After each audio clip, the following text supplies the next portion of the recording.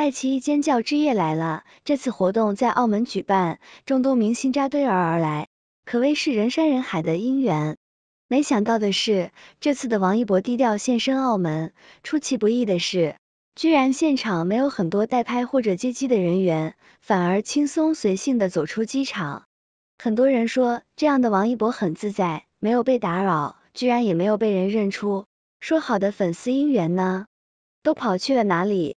喜欢王一博的人，基本上都会在公开的场合见面，知道他不喜欢簇拥，也不喜欢被人围观，所以哪怕知道他去了，也不会特意去接机，给他造成困扰。王一博向来喜欢低调，这是大家都公认的，每次机场能走 VIP 的，基本上他都会去，就是防止造成人拥堵的情况。值得一提的是，都说王一博已经飞升，拉开了与其他同期小生的差距。别人还在拼流量的时候，还在比人气和热度的时候，而王一博显然不需要了。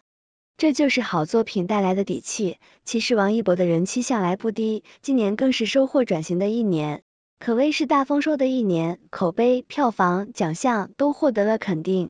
可是不妨碍的是，他的国民度和观众缘的提升，显然是国民偶像的存在。他所在就是热度，所以他才可以保持低调。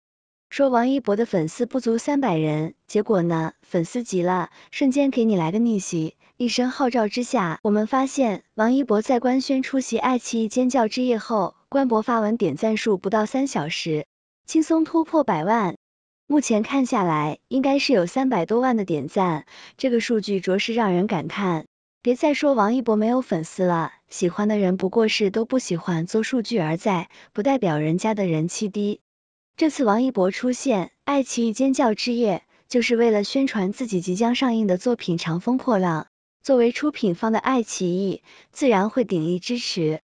都知道王一博的招商小金猪的称号，他的作品向来都是赞助必争之地，这次也不例外，更是扎堆而来，这就是王一博的厉害之处。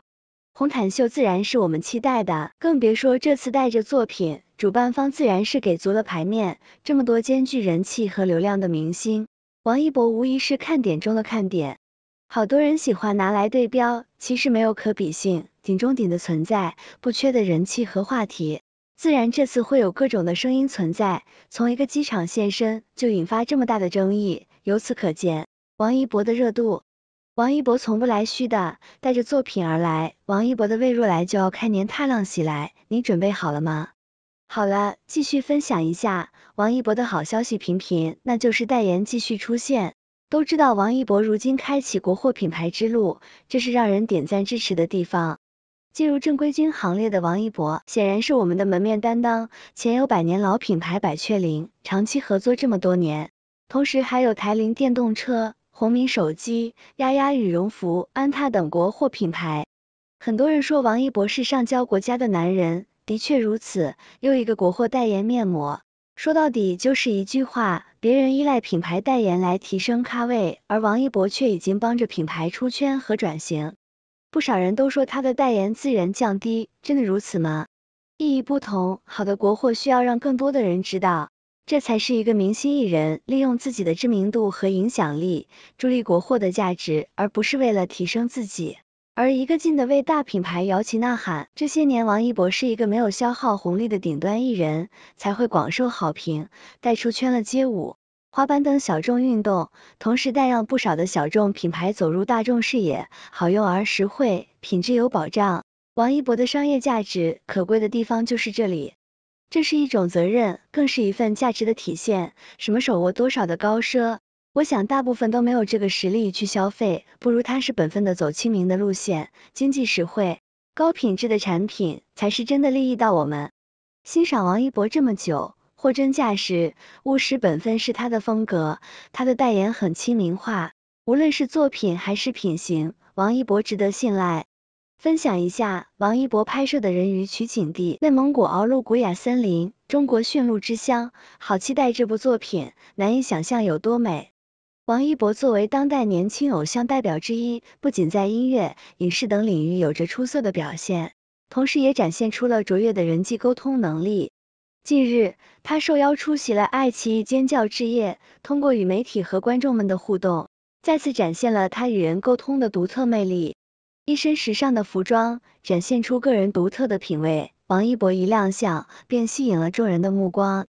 尽管面对众多媒体的镜头，他始终能够保持镇定自若，面带微笑与大家交流。在接受采访时，他回答问题条理清晰，语言流畅，展现出了自己的思考深度和见解。除了与媒体的互动，王一博还积极与现场观众进行互动。他以热情和真诚的态度回应着观众们的呼喊和掌声，与他们建立了良好的情感连接。不仅如此，他还主动与粉丝进行近距离接触，在短暂的交流中，展现出了亲和力和对粉丝们的关心与感谢之情。卓越的人际沟通能力，使得王一博在现场产生了强烈的感染力。观众们纷纷表示，他的独特魅力不仅仅来自于他的才艺，更来自于他与人交流时的真诚和亲和力。